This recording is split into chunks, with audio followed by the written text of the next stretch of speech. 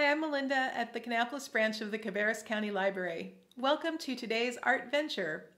We're going to be talking about two different artists who lived in different time periods and in different countries, but who both used cut paper as part of their artwork. Henri Matisse and Howardina Pindel. Howardina Pindel was born in Philadelphia in 1943. When she was only in the 3rd grade, her teacher noticed that she had artistic ability. So she talked to Pindel's parents and she encouraged them to take Pindel to art museums and art studios to help her develop this talent. They did this, and they also enrolled her in art classes. So Pindel started studying art at a very early age. She continued to study art in college. Later, she got a job at the Museum of Modern Art in New York City. She started as an assistant and later became an associate curator, the first Black woman curator at the museum. Part of a curator's job is to help decide which artworks are displayed. At night, after work, Pindel would work on her own art. She didn't make a lot of money, so she experimented with inexpensive materials. She would take things like trash from frame shops and leftover thread from her sewing, and she also used glitter and talcum powder and perfume and the little paper circles that are left over in hole punchers. Pindel used these circles over and over again in her artwork. Matisse also worked with cut paper. Circles were an important symbol to Howardina Pindel. They are connected to a memory from her childhood that was very vivid. When she was just 8 years old, she and her father went to a root beer stand, and she noticed that there were red circles on the bottom of the mugs. Pindel asked her father what these circles were for, and he explained that the circles indicated which mugs it was permitted for Black people to drink from. At that time, Black people and white people couldn't drink out of the same cups.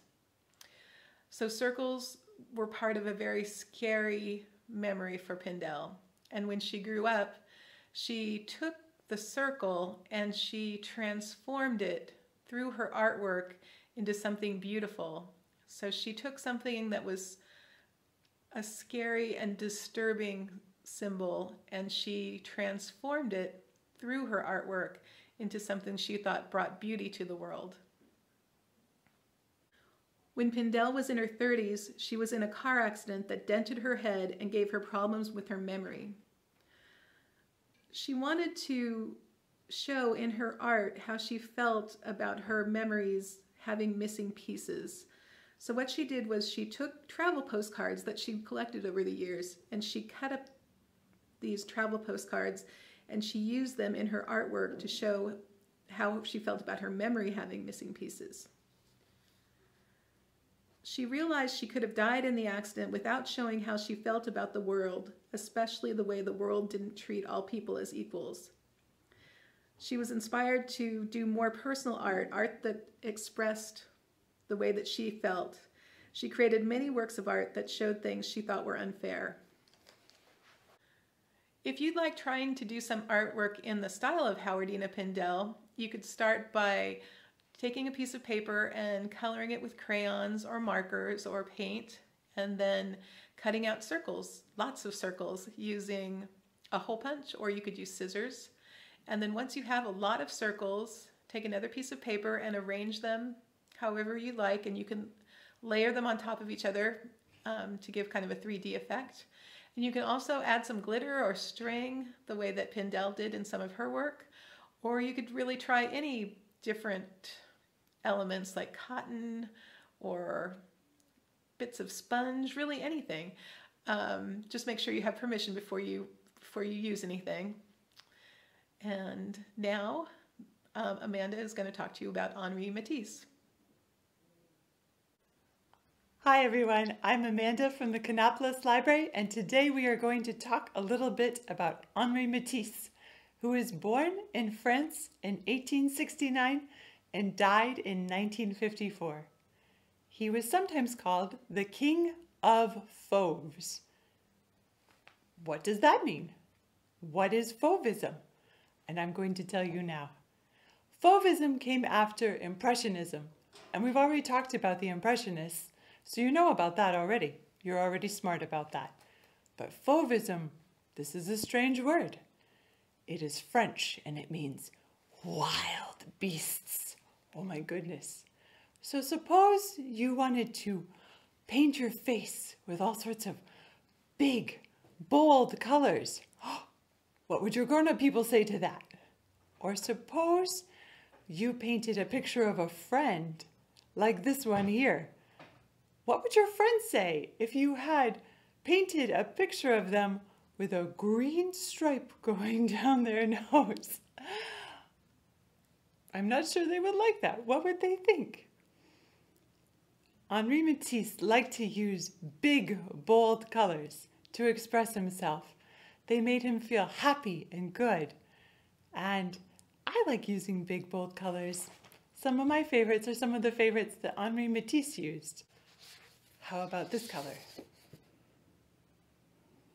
To Henri Matisse, it meant truth or heaven. This one here. What do you think this color means? If you said love, nope, that's not what it meant to Matisse. For him, it meant excitement or fire. He used this one to mean love or gentleness. And this color, he used to mean growth and change. These were some of his favorite colors, and you'll see them over and over again in his artwork. Now, to the Fauvists, Fauve meant excitement, trying new things, using bold, colorful lines, like in these works. But to art critics of the time, oh, the horror! What was this? This was something new. This was something unknown. These paintings, no. We do not like this. This is not how art should be. We have never seen anything like this painted by an artist. This cannot be. This is not painted by an artist. It must be painted by wild beasts. And so they called the style of art Fauvism, for the French word for wild beasts. Now, I think maybe Matisse kind of liked that. I think maybe he laughed at that because he had a sense of humor, which I'm glad to know. I'm glad to think that people can laugh about things, even nowadays when things are tough. I like to think that maybe he would have laughed. Fauvism, to be called a wild beast. Sometimes I think grown-ups forget that things can be silly and funny. And when people get all wild and excited about things and have an imagination and paint things like they see from their imagination and want to share their excitement, it makes me excited and happy. So this is a picture called Portrait with a Green Stripe. And it is of Matisse's wife, Amélie. He painted it and he shows contrasting colors, opposite colors on the color wheel. Sometimes they're happy feeling colors and sometimes they're sad feeling colors. And he uses them on opposite sides of her face. Matisse kept using bright colors all throughout his life and not just in his paintings. Later on in his life, he became very ill when he was an old man.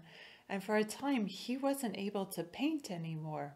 He wasn't able to stand at his easel. He wasn't able to do the style of art that he had been used to. He had to learn a new way of doing art. And so he used a style of art with stencils. The French call this pochoir, and you can see it in his book of jazz. It is all filled with stencils, and he based this on jazz music because he loved jazz music. He loved how it flowed freely. He loved how it used the imagination. He loved how it tried new things. He loved how excited it was and how it got all the senses involved. And he wanted to show that. And this is the painting Icarus that you can find in that book. And this came out in the end of the 1940s.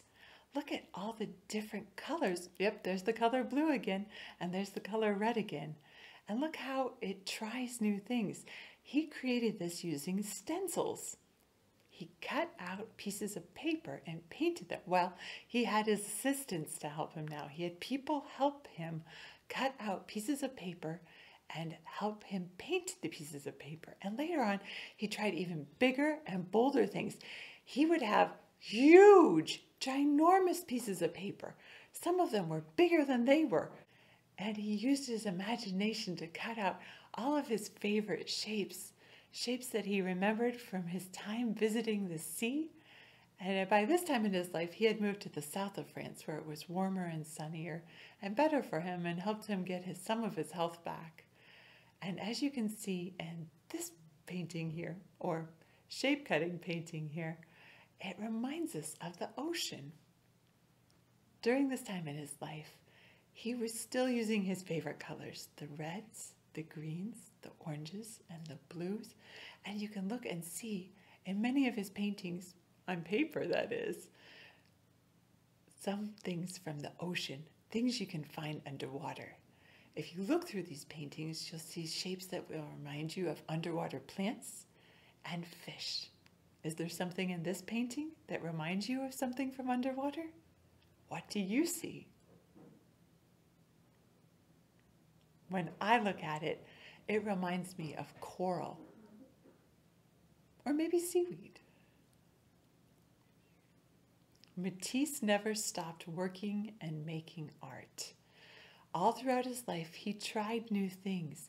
He used his imagination, and he didn't give up when people said, "No, that is not art. What are you doing? That cannot be. Those colors are too bold. Those lines, too bright. This is not how people put art together."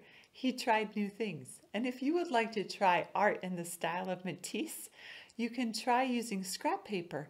Cut it out into different shapes. Think about the shapes that you like. Think about things that make you excited, and use your imagination. Matisse liked the sea and things found in the sea, and he cut out in free-flowing, curvy shapes and lines.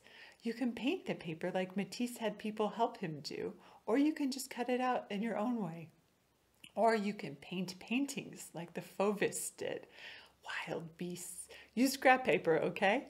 Cut them out or paint them in bold lines and bright colors. Remember, Matisse was using his imagination and his heart. He didn't paint what he saw, but rather what his imagination saw. The people and the things in the pictures weren't painted how they exactly looked, but rather what his imagination showed and how he felt. And if you want to check out more about Matisse's life, there's a really great book. This is what it looks like. And it's called Henri's Scissors by Jeanette Winter. It'll tell you a little bit more about Matisse's life and how he created some of his paper paintings at the end. Thank you so much for joining us today. I hope you had fun learning about Matisse and his artwork, the Fauvism and the Pochois, the stencil paintings. Thanks. Have a great day. See you next time for more Art Venture. Bye.